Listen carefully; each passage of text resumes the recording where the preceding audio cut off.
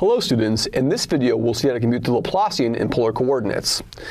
From a previous video we know the following relationships. The chain rule tells us that partial f partial x is the cosine of theta partial f partial r minus sine theta over r partial f partial theta, and it tells us that partial f partial y is the sine of theta partial f partial r plus the cosine of theta over r partial f partial theta. And recall that these come from the chain rule, and so let's just recall how we get one of these, and you can see, and you can watch the previous video and then see how to do these yourself. But remember, the chain rule says that partial f partial x is partial f partial r. When we do r derivatives, we're treating theta as a constant times partial r partial x, and we're doing x derivatives, we're treating y as a constant, because x and y are the independent variables on the same level, and r and theta are the independent variables on the same level. And then plus partial f partial theta, treating r as a constant, times partial theta partial x, treating y as a constant. Using what tree structure? Using the tree structure that f is a function of r and theta are functions of x and y. So whenever I do an x or y derivative, I treat the other variable as a constant, and whenever I do an r and theta derivative, I treat the other variable as a constant. Now, if I'm looking at r as a function of x and y, r as a function of x and y is the square root of x squared plus y squared. So dr dx, treating y as a constant, is really going to be 2x over the square root of x squared plus y squared, and that is going to be, with a 2 down here, the 2's are going to cancel, and you're just going to have an r cosine over r, such as cosine theta. So that will tell us that our cosine theta over here is correct. And similarly, if theta is equal to the inverse tangent of y over x, treating theta as a function of x and y, then if I do the derivative of theta with respect to x, treating y as a constant, I'll get 1 over 1 plus y over x squared times negative y over x squared, which is negative y over x squared plus y squared. And that's going to be a negative r sine theta over r squared. So I'll get a negative sine theta over r, and the calculations for the y derivative are analogous.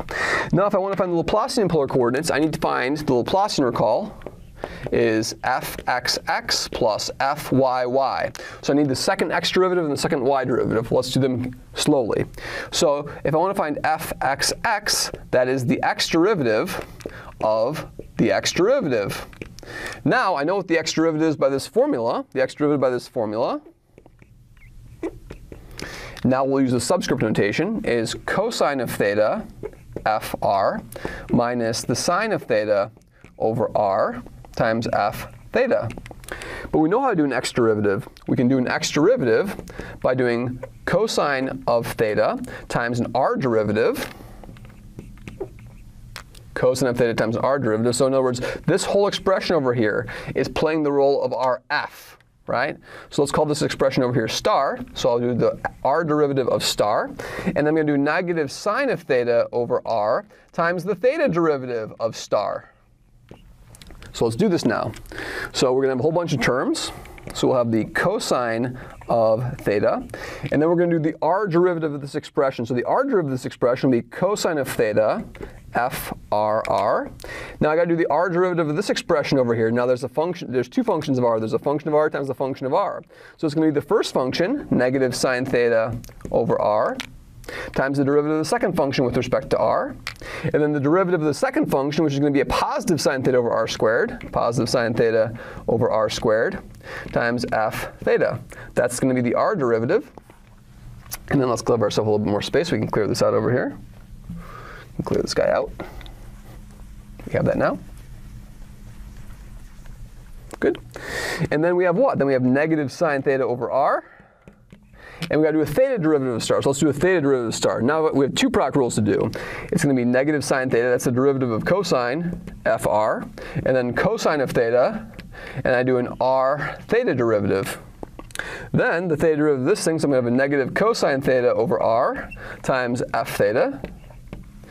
And then the theta derivative of this thing, which is negative sine theta over r f theta theta. So a whole bunch of terms comprise the second x derivative. Let's do the same thing for the second y derivative. So by a similar line of reasoning, so this is one thing we're going to have. I have that fyy will be what? It's going to be the sine of theta times what? The sine of theta and r derivative of sine of theta fr plus cosine of theta over r f theta plus cosine theta over r times a theta derivative of this expression, sine of theta fr plus cosine of theta over r f theta. All right? So now let's do it slowly. So I'm going to have a what? I'm going to have a sine of theta over here. Then I'm going to do an r derivative of this. I'm going to have a sine of theta FRR. Then I got to do the product rule over here. So I'll have a negative cosine of theta over r squared f theta. And then a plus cosine of theta over r f r theta. I'm being a little bit sloppy with the mixed partial derivatives, but it doesn't matter because f r theta is f theta r. Doesn't matter. Plus cosine of theta over r, then theta derivative, so cosine of theta fr plus sine of theta fr theta, and then minus sine theta over r f theta, and then finally a cosine of theta over r f theta theta.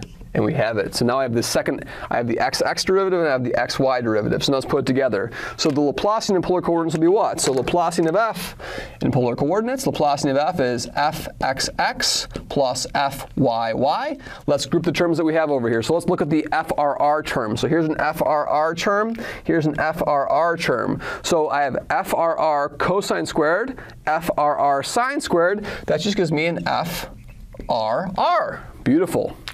Let's look at the f theta terms over here. So let's take a look at the f just with just one theta. So here's a term with an f theta, and here's a term with an f theta, right? And so both those terms look like what? Cosine sine over r squared. Negative sine theta over r, negative cosine squared over r, so that's another sine theta cosine theta over r squared. So I have a positive, I have 2 sine cosine over r squared. And then down over here, what do I have for the f theta terms? Down over here, the f theta terms, well, there's that's a negative sine theta cosine theta over r squared and a negative sine theta cosine theta over r squared. So all of these blue terms over here together are equal and opposite, so they all cancel out. That's great. Let's look at the mixed derivative terms next. Let's look at the r theta. There's an r theta term over here. There's an r theta term over here. There's an r theta term over here, and an r theta term over here. So let's see what we're going to get. The r theta terms are going to be negative sine cosine over r, and then what? Over here, negative sine cosine over r. Down over here, what do we get? Positive sine cosine theta over r. Then positive sine cosine theta over r. So all those mixed partial derivative terms are going to cancel as well. Beautiful. So there's no mixed partial derivative terms. Let's look at the coefficient of fr next. The coefficient of fr is going to be what? So let's see. I have a, let's look down over here. Where are the FRs? Let's take a look. So we've already got rid of this and this. There's an FR. So that's cosine squared over r FR. That's the only FR term we have over here. And then over here in this XX derivative, I have a what? I have a positive sine squared over r FR. So I have cosine squared over r plus sine squared over r. That's just 1 over r. So then I'm going to have a 1 over r FR. And let's see, there's one last term to do. So we've taken care of the r terms. Now there's just the what? Now there's just the theta theta terms. And there's an f theta over here that cancels out too. And that cancels out too. All right. So what are the theta theta terms? Well, there's a theta theta term over here. There's a theta theta term over here. So let's see, and those are the only theta theta terms we see.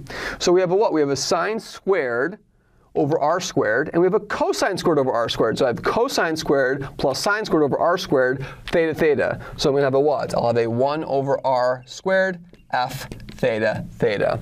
And we've just found the Laplacian in polar coordinates. Thank you very much.